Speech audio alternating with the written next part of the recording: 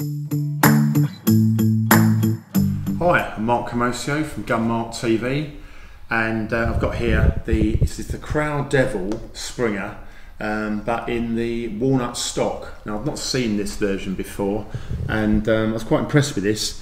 The minute you get it out of the box, it's got a feel of the old, for me, a favourite gun in the 80s. I never had one, but the Mercury S, very nice little attractive break barrel with walnut, and this has got it's quite a similar profile. But yeah, so it is the traditional break barrel format, which is just great fun to use. You know, these are super beginners guns, but it's a good little. The performance on this was quite up to sort of fairly close range hunting as well.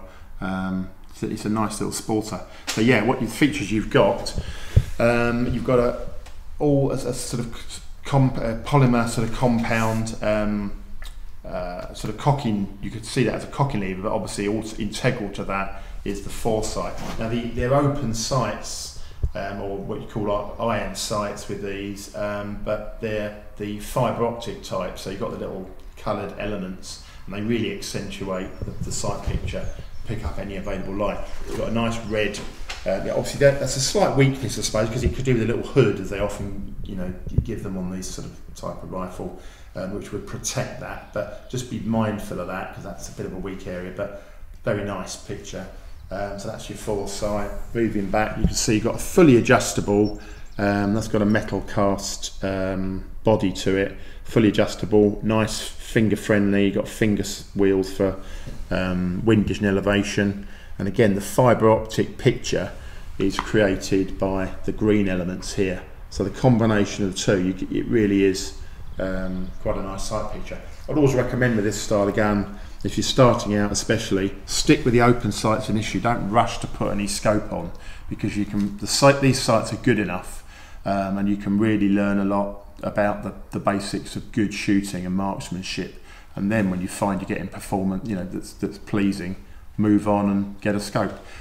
And obviously, if you want to get a scope here, you've got a nice length of scope dovetail rails on the top.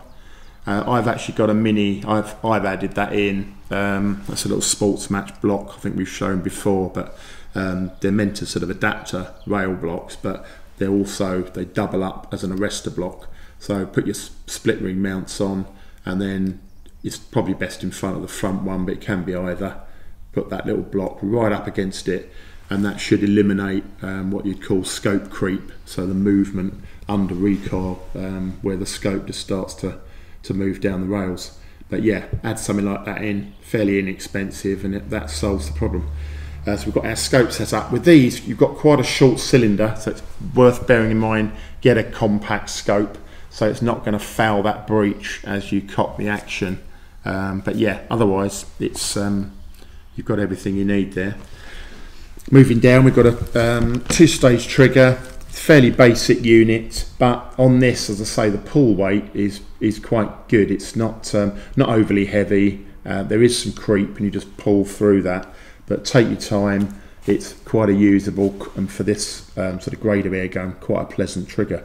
Then you've got an in-guard safety there that's totally manual. So if you've cocked it and you think, right, I don't want to take the shot, you just simply do that to apply it.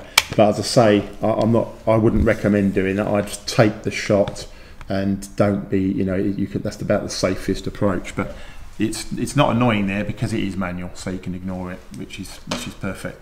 You can see the laser applied checkering on this, all quite nicely done. You've got plenty of grip there. And then moving back, you've got a rubber, fairly basic, but it's quite a good, if you can feel plenty of grip on that, so that's going to hug your shoulder as you take the shot. Fairly low profile. I'll just show you, because actually it is, in theory, this is right hand dedicated, because you see it's flat there, and you've got your raised comb on the other side. So the definition is so slight that it's as good as ambidextrous if you've just wanted people to have a go and use it as a starter pack. Now it's got an unusual sort of taper. You see as a taper to that fore-end, so it's wider at the front, wider at that end, and it tapers down, but all works quite well. quite a neat little rifle. Now over the chronograph with this, I mean, consistency wise was very impressive, and with several brands of pellet, I think I had 6 feet per second. I think I used air arms Diablo actually by the end of it, but anything I put through it seemed to be consistent. But a 10-shot string was 6 feet per second, which is pretty superb when you think about it. The other thing I'd say about, I mean, this one's pushing the limit, so it's a full power rifle, and they're quite lightweight. But on my scales, it was 6.2 pounds, which is nice and light as well. So all in all, quite a good performing, pleasant little rifle. Right, we're outside now with the Kral Devil. This is in this rather nice walnut stock. So yeah, it's a brace, it's a standard, I use the word basic, but it's just to describe the action. I still love these things, but the basic break barrel design. So hold the gun. The key thing with these, obviously, make sure you've got it somewhere secure in your groin like that, so it can't be out of control. You've got a grip there in the middle, and then jolt the barrel down. If they're ever a bit tough to do, just bang them on your knee and that gets it open. But this is actually very easy to open there. So we're opening the breech, all down in one. A pretty easy, very almost effortless cocking stroke. That's not bad at all, and surprisingly smooth as well. And then you're going to chamber through. Let's get the pellet. You see, this one's a 2-2. Chamber your pellet home. Key thing with these, always do it nice and flush, because you don't want the pellet to get bent, and it's got to be lower than the O-ring ideally. So just press that in, you can feel it go flush. It's a very nice feel to all of this. So that's it. Once you've got your pellet home, that's an opportunity to check your pellet as well. If it's a bent one, just throw it away. Lock the barrel up, and then you're away. Now in here we've got an in-guard trigger. That is manual, if I remember correctly. So that's setting it, but it didn't automatically come on. So if you don't want to use it, I'm not a great fan of safeties, you can just ignore it, but it's in the perfect place. So then we'll take the shot. I'll just do a few more, see the action and go.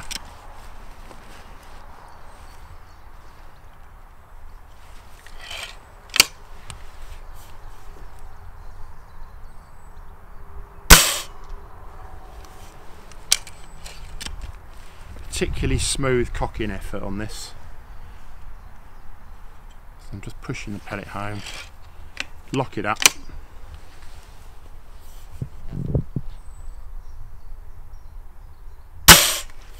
And as I probably said earlier, the trigger's quite smooth on this as well.